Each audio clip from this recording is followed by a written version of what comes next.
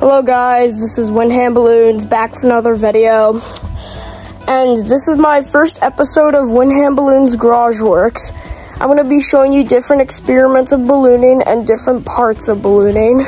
Here we go.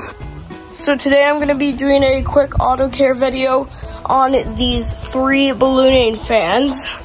This one is for Turn It Up, and 2 of these ones are for Herbal Magic. So I'm going to show them off and what the experiments are with them. Here we go. Basically, this fan right here is a pretty new one, but it's still a little greasy. So as you see, I'll show you the switches of it.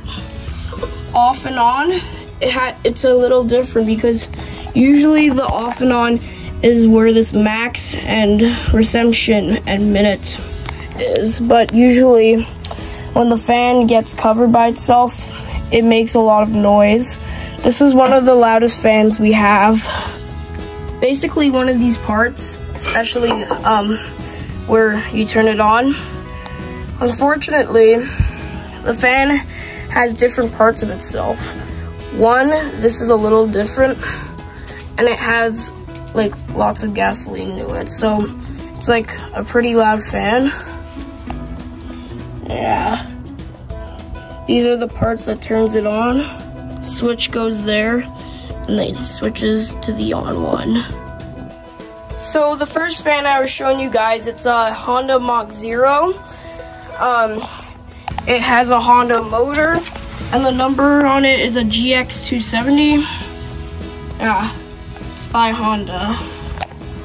This is what the side of the Honda motor looks like, and this is the other side.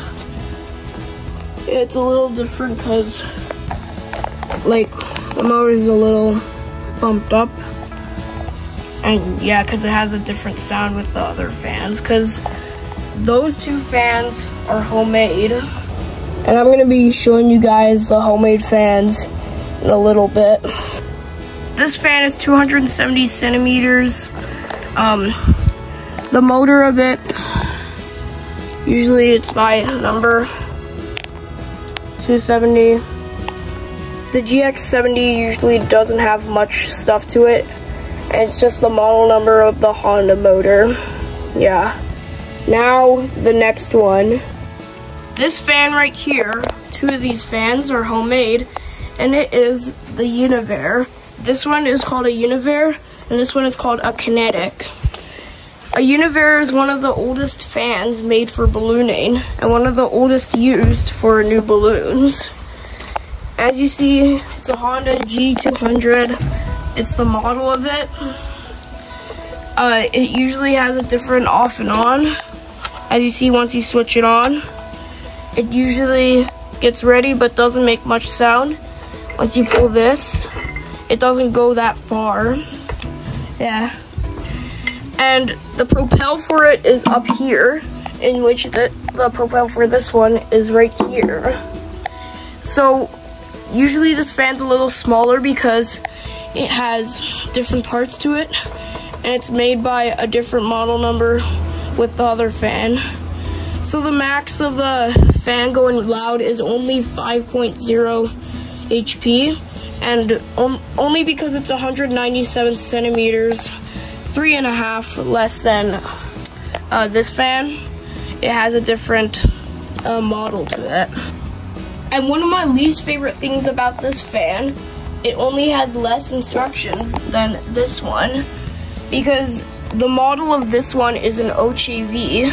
That's the model of the propel, in which the model of this one, it doesn't have a model, because they usually didn't have propel models back in the early 2000s or 1990s.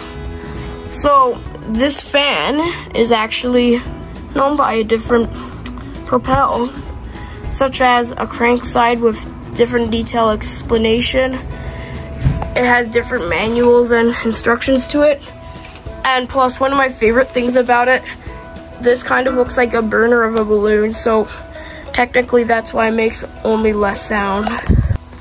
This right here is the final fan. It's the same model number, same one. It's the same Kinetic, same model of propel. But the thing is, it's a little different. As you see, the fan is a little smaller, the wheels are a little different, and even the propel has a different switch on it to open it. And as you see, it's still the same off and on. It's just that it doesn't make much noise. This goes a little far, not much though, yeah. Technically, I don't like this fan much because it's a little dirty, and usually it's only for 90s balloons, such as a 99 model. But usually, this fan right here, I find the real bad boy. Got lots of motors, lots of instructions, in which of these two homemade ones, they don't. And technically, these fans don't have much of the experience with the Honda crank side. And as you see, the manual of this is not the same as a different Honda model of the number. As you see with this fan, it's by a real company. Honda still owns this fan, but it's also by Dayton, one of the companies that sells fans, souvenirs of, models with the Honda, and even models with the auto care. Yeah. Why you shouldn't touch this, I know it says hot, but why you shouldn't touch this, usually when the fan is on, it starts getting a little warm, so when it's putting air into a hot air balloon, it needs like heat to get in. It can't just have air, it has to have heat. So both of those technically. So technically with these three fans, one is a real kind of fan, and two of them are a homemade different model of a Honda. So before we end the video, I just want to show you these experiments. So about these three Hondas, one is a real one for ballooning, two of them are homemade from atsv.com, and they got a different model of a Honda for ballooning. Yeah. So technically, this is something with most of the fans. Usually, you shouldn't touch them here once you're holding onto a fan, like when you're putting air into the balloon, because it also puts heat, not just air. Yeah. So before we end the video, this is the experiment of a fan. And what's cool about a Mach Zero, they actually got different kind of fans on this website. It's pretty cool. They even got kind of different motors of the different Honda model. So good thing all these fans have different instructions and lots of them. Yeah. Thank you guys so much for watching Wyndham Balloons Garageworks. First episode on what ballooning parts these are. And it is the fans. Check out my two other videos I posted on there. Kiss the Sky and Lethbridge. Yeah, that was good there. And I'm back in Calgary now. Yeah. Thanks for watching. Peace out.